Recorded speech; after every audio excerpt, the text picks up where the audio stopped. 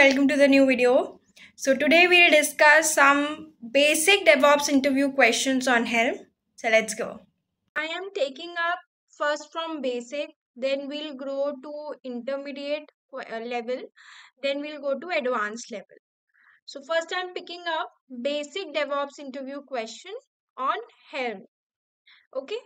Because Helm is mostly asked and it is in demand right now.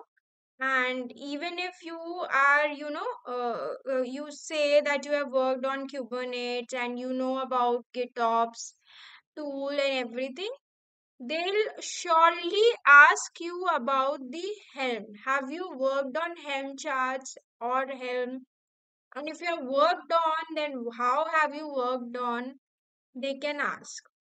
So let's pick up, day wise, we'll pick up the basic DevOps interview question on Helm, then we'll level up, we'll go to intermediate, and then we'll go to advanced. So these are basics one, and I would suggest that if anybody wants to answer any of the question in their own way, they feel that they can make the answer more effective, they want to express their thought, please feel free to comment those answer in the comment section so that it is useful for every one of us.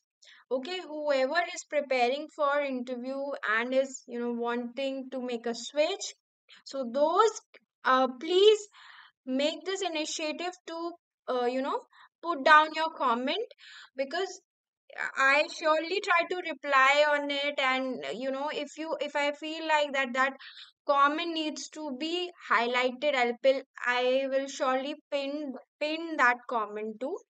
So please, if you want to answer any of the question, mentioned in this, please feel free to answer. So first question is, what is Helm and why is it used? So, you can talk about there was Helm 3.x and then Helm 2.x. So there was some difference in the architecture. You can talk about that too. And what is Helm actually? So Helm is like a repository. It's like a package manager. Like in Linux, we use anything. If we use to install, we use in yum. In Ubuntu, we use apt. These commands that we use. Apt in for Ubuntu. So, and yum for Linux server, or Linux, what do you say, RHEL or CentOS server. So these are package manager. When you want to install something, when you want to update something, any app, any package, we use these commands. Similarly, Helm is also a package manager which we are using to install, to deploy the applications.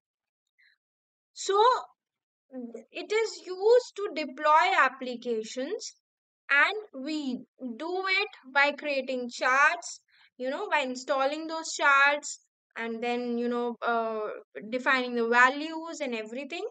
So just you know give this analogy that they are like apt and yum commands that we are using. What are Helm charts? Okay, what are Helm charts? What they are exactly doing in those charts? What is present? It is also in YAML file. So explain that. What is the structure of a Helm chart? Then how do you install a Helm chart? So you can give a command, and what exactly when it is a new chart, then we need to do a Helm install. If it's already installed, then we need to do Helm upgrade. What is the difference between Helm install and Helm upgrade? I already discussed. So, yeah. How do you view the deployed releases in Helm? So, how will you see? Like, whatever, when we have deployed anything using Helm, so a release.yaml file is created. So, how will you see all those releases? So what is the purpose of values.yaml file? So basically there is a template which is created for every chart. Now values.yaml file, what it is doing when we want to specify anything of our own, the specifications that we want to give, we have to update in values.yaml file that we have to use in the template. Okay, so basically we are giving our specifications in value.yaml file, and those specifications are being used in the templates. Then how do you override default values in a Helm chart? What is a Helm release? And how do you uninstall a Helm release? So these are some basics DevOps interview questions on Helm. So these questions are basically, when these questions are just not for interview. If you will go and search all these questions one by one, you will get a deeper understanding of Helm. So these questions take it as more of a preparation purpose for Helm, because when you search the answer for all these questions, that's why I'm not giving full answers, because I want you that you search these answers one by one for all these questions, so that things become clearer to you and you get the understanding and concept of Helm. If you don't know it, if you want to prepare, you can just try searching all the answers for these questions, and if anybody wants to answer, please feel free to comment down the answers. So yeah.